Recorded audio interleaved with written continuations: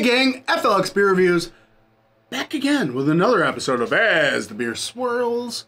I'm Dan. I'm Mike. Dan, re-review. There's no way we haven't reviewed this beer before, but just remind me, what are we drinking? Unfortunately, we have never reviewed the original OG Sierra Nevada Pale Ale. Well, that's insanity. All right.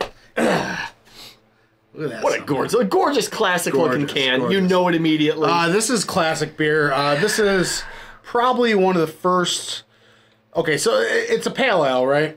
But first IPAs I've ever drank. Back in the early days of drinking craft beer. Yeah. So Sierra Nevada, they're out of Chico, California, and Mills River, North Carolina. Family owned, operated, and argued over. So yeah, this is 5.6 ABV. And this was packaged on 5/13/2024, so we're a few months in. But yeah. Let's dive in. So I remember thinking this was like the most bitter thing I had ever drinking when I was first getting into like hoppy beers. Yep. And now I'm just like, I can't get enough of this stuff. Yet I don't drink nearly enough. And Sierra Nevada is like the quintessential, just like great quality beer that you can find every time. Consistent. You know what I mean? All day long. Consistency to a T. Look at that. That is an orange marmalade, fruity looking yellow orange. Yeah. Nice foamy head. Nice compact bubbles, slightly khaki head. I mean, it's through and through what a pale ale classic. It just looks like. Classic. Yeah. Absolutely. Let's get a whiff. Get a whiff. Oh, yeah. There's that grassy orange citrus that I hated when I was young. I didn't say it, but fully hopped with Cascade hops. Cascade. So, and two-row and pale malt.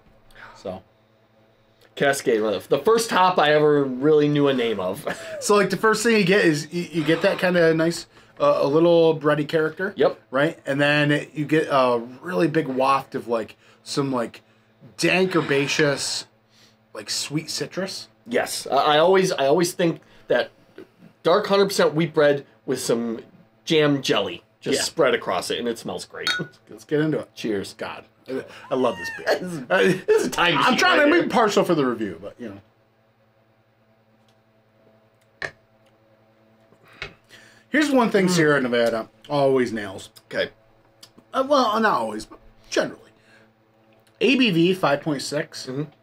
Nice and full for the ABV. Nice full mouthfeel. Body's still a little light and crisp, which makes it drinkable. It's not too syrupy. Definitely that classic West Coast influence. Yes, I think it's a very nice balance of your West Coast bitter, citrus, pine, spruce notes. Yeah. But there is a little candied sweetness just to break that up. It's easily drinkable. The flavors just coat your entire mouth for just a few seconds, and then it kind of glides away, so you can enjoy the sip before you go back in for the next one. You know, as you drink it on the palate, it's like it's weird because like the carbonation, it's there, but it's minuscule at the same time. So it's throughout, but it doesn't detract from the overall beer. Yep, which I really enjoy. It's freaking classic, dude. It is. It tastes like classic. I tell you what, if somebody's gets into hoppy beers or IPAs and stuff, nowadays you probably give them like a New England hazy because it's less bitter.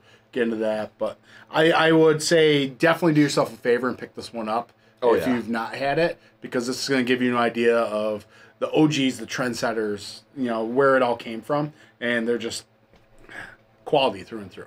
I can't say enough about it. I agree with you. I think I get like a really nice white grape note in there too, like right off the vine. You can pick up a 12-pack of this for like $18 at your local store. I'm glad you brought that up. The price point of this is just, you can't beat it. And then you come along their mix packs and everything like that, and that's just... Oh, you should see me. I'm out there mowing the lawn, right? And I'm like, I finally get done. I do everything I do, weed whack. I come inside, and I'm like, grabbing a Sierra Nevada. I go out on the front porch. I sit in my rocking chair. I look across at the golden sky, feel that summer breeze wafting, and I just experience it and just sit there and enjoy it. It's just like the ultimate thirst quencher after a long day at work out on the lawn. Enough said. 12-ounce can. Can't go wrong. All right, gang. Well, we didn't even rate it.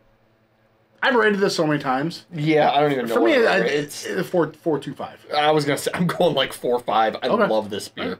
It's a freaking West Coast heady top. I probably got it a 3.75 for like based on the scope of. I feel like it's one of those but the first time you ever reviewed it. It was still early, but down in the description, leave a comment. If you love Sierra Nevada Pale Ale, you should. Okay. Cool. Thanks for watching, everybody. See ya. Cheers.